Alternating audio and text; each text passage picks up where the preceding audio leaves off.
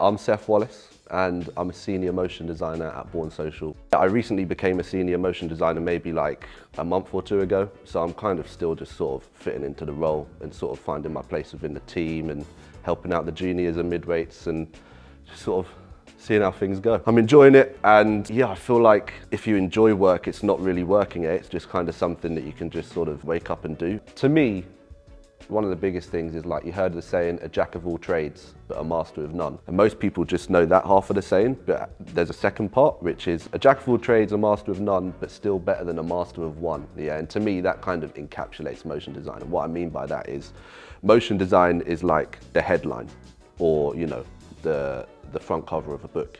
And in between that, you have your chapters and your subheadings, you know, and motion design isn't just 2D animation, it's character animation, it's 3D, maybe a little bit of video editing, there's some sound design in there. You might have to jump onto a green screen set, you might have to pick up a camera, shoot some TikToks and then add overlays and subtitles and stuff. It's like you're able to kind of do everything, you know. You're not like just a bricklayer, you're a bricklayer, a scaffolder, and the project manager, you know, which I really enjoy. It kind of opens up your sort of day-to-day working life to just more than one thing. It's always like quite daunting leaving uni in sort of a safe environment to just going to a new agency or people you don't know, and the culture's different from the last agency you're at compared to uni. And I think some of the best advice that I got was just be yourself, and people love you for who you are, and that's why they've hired you, you know. There's a few people that I kept in contact with from Ravensbourne. They're all doing really well. That's kind of like inspiring, you know. They're like your classmates, but everyone's at like different levels and gone through different things. And it's just sort of impressive to see the growth within people, you know. It's like, you know, hats off to them, really.